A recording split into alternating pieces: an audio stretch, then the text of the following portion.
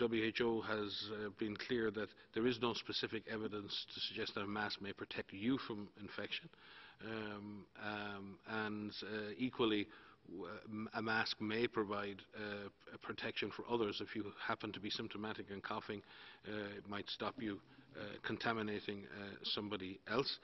There are a number of issues around the broader use of masks. One, in that it may divert mask use from the healthcare setting, and that's something that just cannot happen.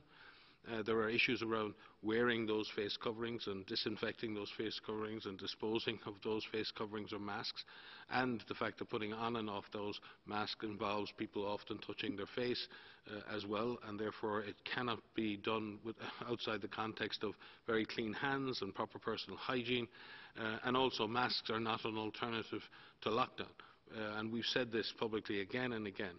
WHO will support countries who wish to implement a more broad-based strategy of mask wearing or face covering wearing on a broader basis, as long as it's part of a comprehensive strategy, as long as it's linked to the things we said before: community education, personal hygiene, a strategy to find, test and isolate cases. If mask use is added to that, then I think the WHO can see the value.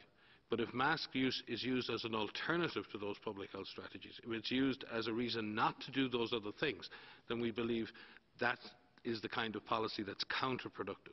So we see mask use in the broader context of a comprehensive strategy, and in that sense we'll support member states who wish to introduce that, as long as it does not take masks out of the healthcare environment, and people know how to wear them, know how to dispose of them, and are doing all the other things that they need to do.